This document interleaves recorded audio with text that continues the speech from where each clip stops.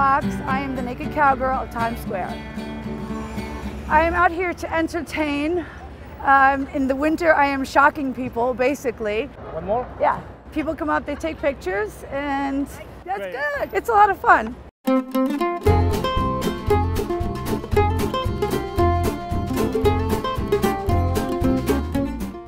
Secaucus is, I don't even know if it's 2 miles distant from MetLife Stadium, which is where the Super Bowl will be. Super Bowl is on a Sunday, obviously. People come in a week before or several days before, and they're going to want something fun to do, especially knowing that there's not going to be a big tailgate party.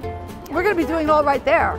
So anybody who's staying in that area, why have to come to New York when I'm bringing it to them? I was asked by Mayor Ganelli, he's the mayor of Secaucus, to come and perform my song, which is called Ride It Like a Cowgirl. It's on iTunes. Slide it out, dip it low, giddy up, whoa. My first thought was, I have to ask my son, because I grew up there, my family is there, and it's one thing to perform in front of people you don't know, but to perform something like this in front of the people you went to high school with, your teachers, the cops, and then to make it all even worse, your own kids, friends.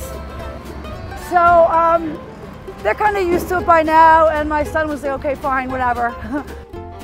I get to perform and do a great job in front of everybody who knows me. And the fact that it's Super Bowl is all American, and to be such a big part of the celebration, I mean, it's an honor.